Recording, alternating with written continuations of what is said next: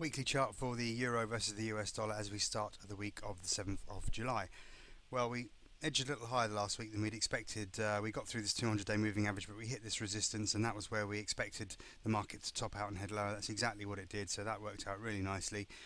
We plunged lower on Thursday, and of course this is now sitting below this trend line here, which goes back to 16th of June. So we had expected this to be just a correction in what should develop into a longer term bear market. That's exactly what's happening. The close below the trend line on Thursday gave us that. This is a candle from Friday, so we're well below that now, and we are resuming that downtrend. Looks like we're going to head towards the 135.00 area, and a break below there will have us pushing into new lows for this leg of this bear trend. Just bear in mind, this is a weekly chart.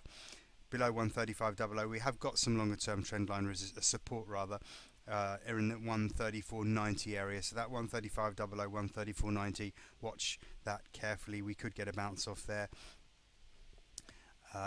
on the first test at least. Let me see, are we getting oversold?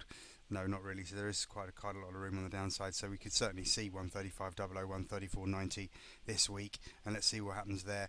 Any bounce back up through this 136.30 level, well, that will be a bit more positive. I'd be surprised to see it. I think that's now resistance and probably a decent selling opportunity, but if we were unexpectedly to push above that, we could target the 200-day moving average, and I'm guessing that would hold at this stage.